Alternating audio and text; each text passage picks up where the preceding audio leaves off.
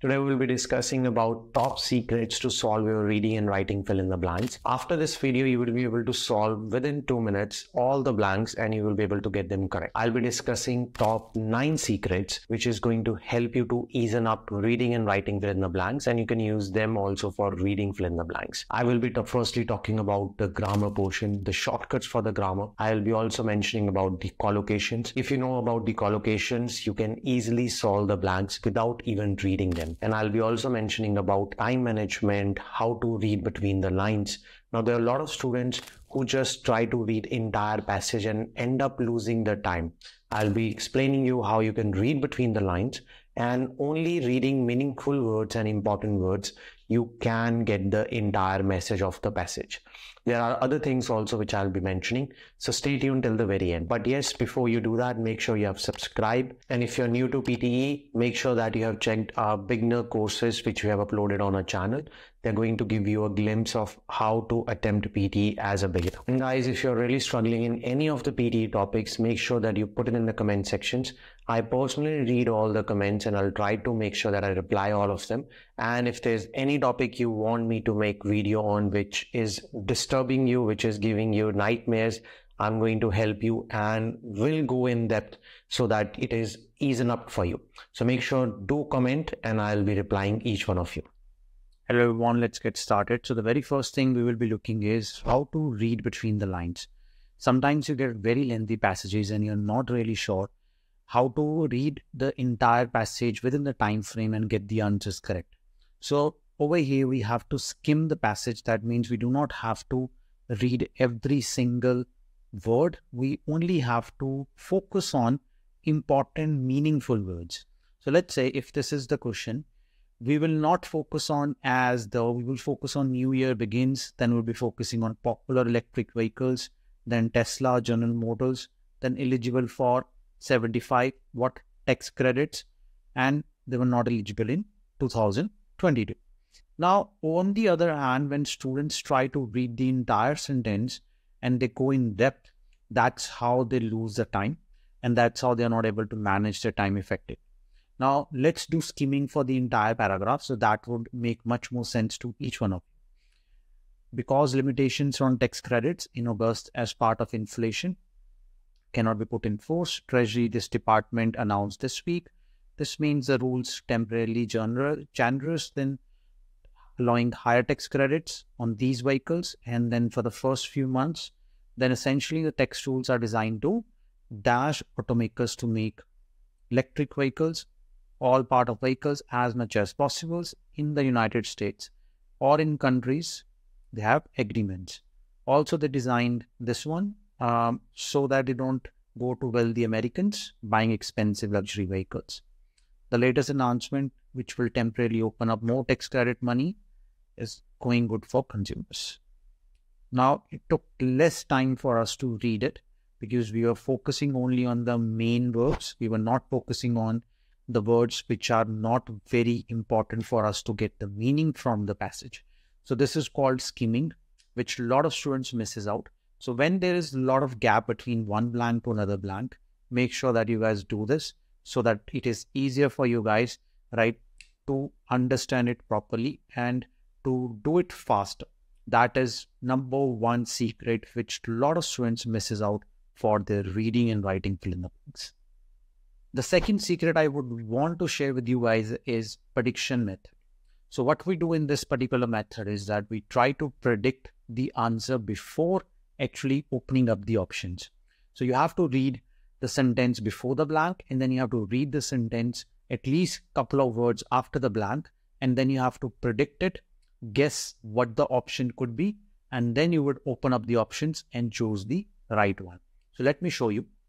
As the new year begins, a dash of popular electric vehicles, specifically some Tesla and General Motors models, could be eligible for this much worth of tax credits. As the new year begins, a dash of popular electric vehicles, a range of popular electric vehicles. Once we have predicted it, the next thing is going to be to open up these options. Now we have these four options: population, category, figure, number. Now our prediction was range. That means a range of popular. That means we have prediction. Now we have to match that prediction with these options, and then we can get the closer one as per the prediction. A population, as we predicted, it's a range. Population does not make sense. Category means different types of, we are not talking about the types. Figure, over here, we are not talking about certain figure because we don't have any quantitative data. Number, yes, number of popular electric vehicles. So this is what we're going to pick because that is the closest one to your prediction, which is range. So we click over here as a number. Now, every time when you make a prediction, try to get the closer one to your prediction, because every single time you will get confused if you do not make a prediction. Normally, students get confused in one or the two options and they end up selecting the wrong one. Why? Because they only read the first half of the sentence and they misses out the last couple of words, sometimes which are very important to make a right choice. So my suggestion to each one of you would be to read first couple of words and then read the second sentence after the blank, at least I would say 5 to 6 words until it makes sense to you. Then predict what the answer could be and then pick up the right option. The next secret which I want to share with you guys is the elimination method. Elimination method goes hand in hand with the prediction method. So what you have to do is, once you have made a prediction over here, then you have to see which options are not the right one and you have to eliminate them. Let me show you how you have to use this method. So we will try to read first couple of words before the blank and couple of words after the blank, and then we'll try to eliminate the wrong options first. So that's because limitation on new text credits dashing augurs as part of the Reduction Act, it won't be put into force at all. So they're saying because of the limitations which might have got implemented, which might have got launched. So that's the prediction, but let's open up the blanks now. Abstracted, attracted, redirected, and enacted. Now, elimination method, we will be eliminating first two options which we think are definitely not the right one. Abstracted means concepts. Obviously, it is not the right answer. Attracted, that means it attracted new limitations, but no, our guess was that it regulated, it implemented. Redirected means, obviously, we can eliminate this also. That means to remove something. The last one is enacted. That means it acted, enacted, started something which is actually matching with your prediction which you made. But also along with that, we eliminated the other three. And that's how the elimination method works. So you try to at least eliminate two, which you think definitely are not going to come. You will be left with two, or sometimes you will only left with one. In this case, only one. Elimination method is not only basis of vocabulary, it is also on the basis of grammar as well. Sometimes there are tenses which will help you to make a choice, right? And which tense they are talking about, which tense they are using. That way you would be able to make a choice, which we'll be talking soon about the grammar shortcuts. But you also have to understand it can be on the basis of collocations as well. We'll be talking about the collocations as well as a part of next secret for reading and writing fill in the blanks. But elimination method is very helpful for a lot of students. Eliminate 2 to 3 options and you will be left with the right answer. And make sure that you eliminate on the basis of vocabulary or on the basis of collocations. Now we have mentioned about the collocations. What are collocations, guys? Collocation means the words which goes together. So sometimes you don't even need to read the entire paragraph. Even if you have the collocations, you can get the answers right. Sometimes some words always goes together. Okay. So as you can see, these words will always go together. Okay. So it doesn't matter even if they come in the middle of the paragraph or at the start. If these are together, they will always be together. So that means without even looking at the entire paragraph, just making sure that you fit all the collocations together, you can get the answers correct. Now, sometimes we say a phrase, what's on your mind? We never say what's on your brain, right? Because this is how the native English speaker speaks. This is what collocation is all about. Some words will always go together with the other words, such as lump sum. Now, this is very important that you guys understand collocations. and I have mentioned the list in front of you. These are some of the important collocations. By using collocations, you can get marks in a very easier manner, and you would be able to get better marks in reading and writing fill in the blanks. So work on your collocation, and I will put in the description one link where you can get all the collocations for PTE. Let's talk about some grammar rules. There are a lot of grammar shortcuts out there which will help you to get better with your reading and writing fill in the blanks. Whenever there is an article, guys, before a blank, such as a, an, or the answer is always going to be a noun.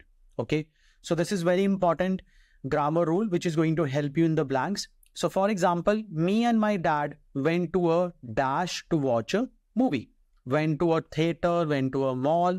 Okay, but over here we have an article over here, and then there is a blank over here, and then the blank over here is always going to be a noun because there's an article before the blank. So whenever you get any article, it's always going to be a noun over here. Okay, you have to make sure that whenever you're practicing your reading, you understand the difference between a noun, between adjective, between verb, and between adverb. So that's why I'm going to briefly explain each one of them to you guys so that you guys understand the rules of grammar as well, which are based on them. Okay, let's talk about the basic rules which will help you guys to get better marks in your reading blanks and reading and writing blanks, right, for PTE. Now, let's quickly talk about parts of speech. Nouns. What are nouns? Nouns are the words which are used for things, like for places, for people, for feelings, for concepts. Okay, nouns can be singular also, plural also. So whenever we talk about nouns, you also have to think that noun is particular word, thing, place. It can be a person, it can be about feelings or concepts. Okay, so it's very important that you understand the actual meaning of noun. There can be proper nouns, there can be common nouns, there can be uncountable nouns. Okay, so that is firstly what we call a noun. Let's talk about adjectives. Adjectives are those words that describes the nouns. Okay, so such as a word which is actually describing about the situation, about the perception of a noun, such as in this particular case we have taken example of adjective which is beautiful. A beautiful flower. Flower is a noun. Okay, but beautiful is the adjective.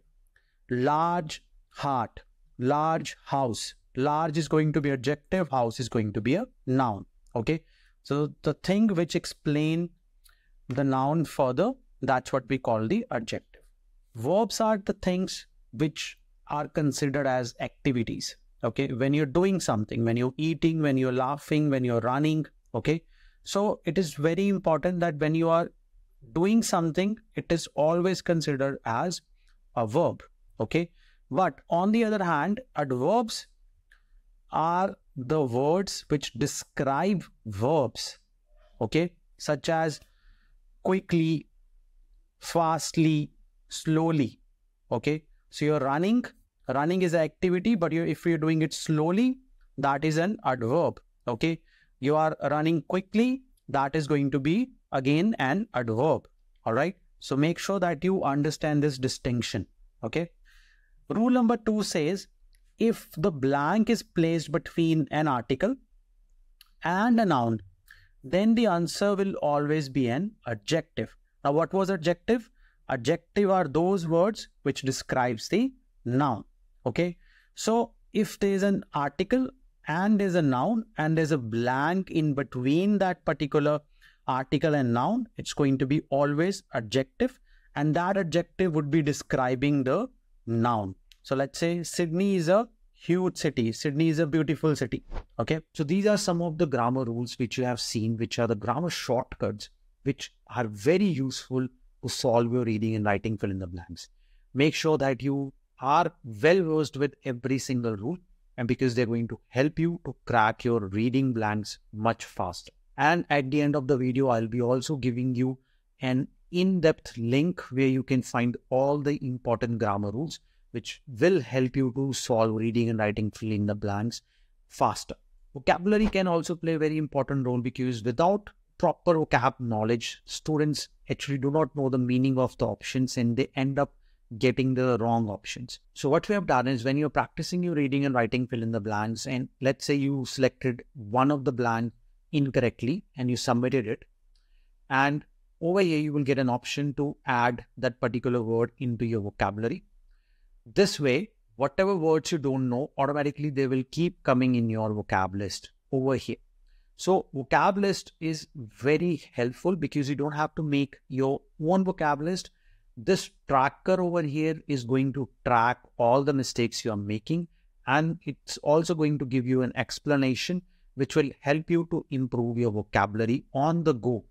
Vocabulary is very important for reading and writing fill in the blanks, and even for your reading fill in the blanks. Basic vocabulary you need to know, but sometimes students do not know the exact meanings. They get confused, right? So use this tool, guys. When you're making a mistake, make sure that you add it into your vocab list, and in the vocab list, it will be saved over here. And over here, you guys can practice from here and improve from here. This is very important tip for your reading and writing fill in the blanks and for your reading blank, because at the end of the day, you need to perform well in your vocabulary as well.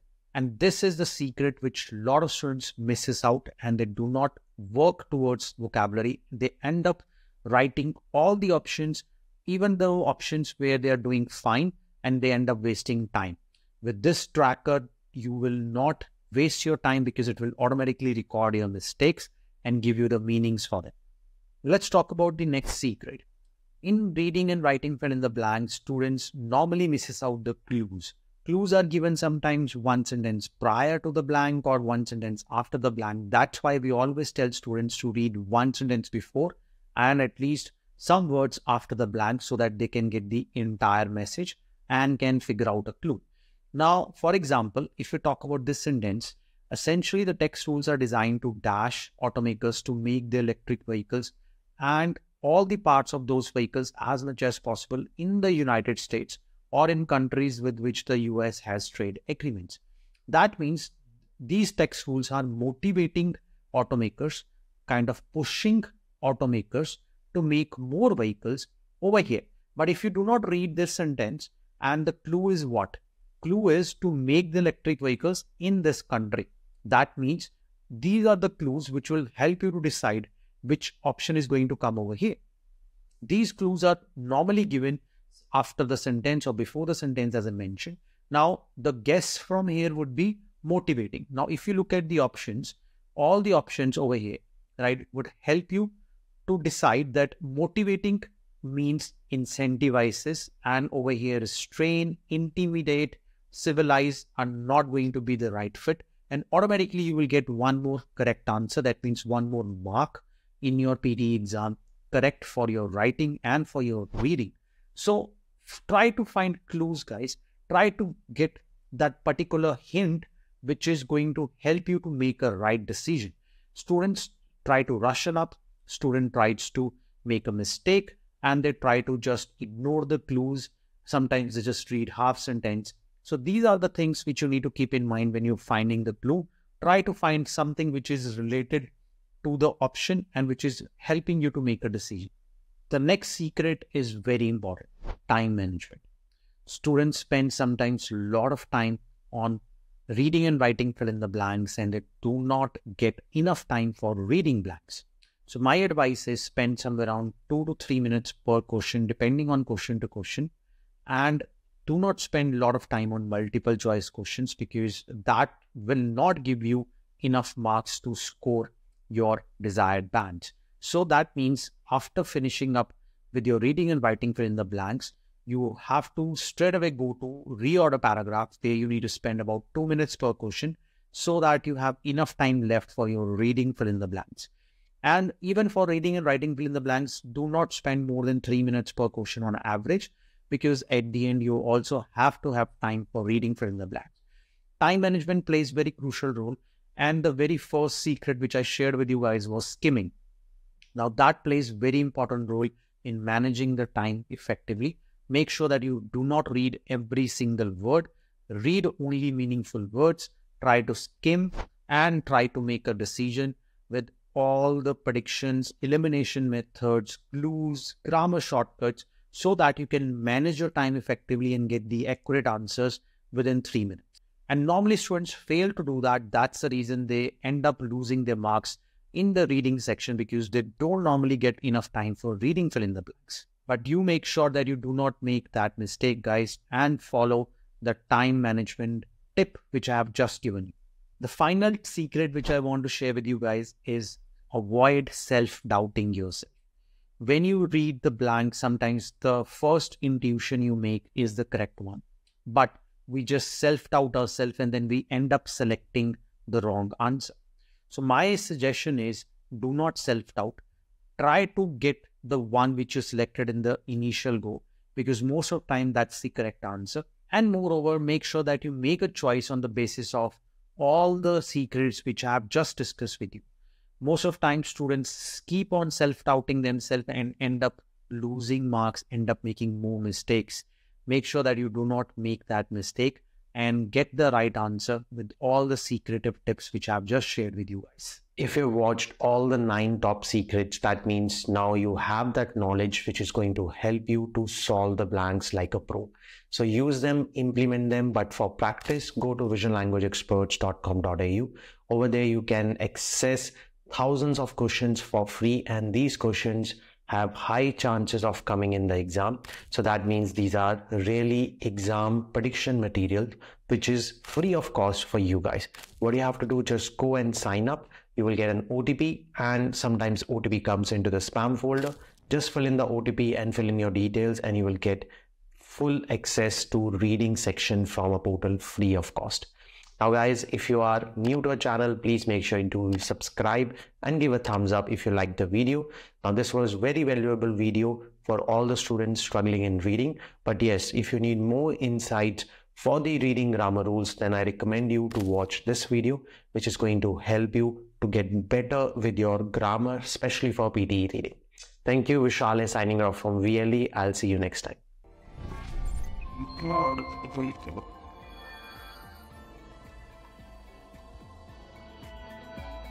Well.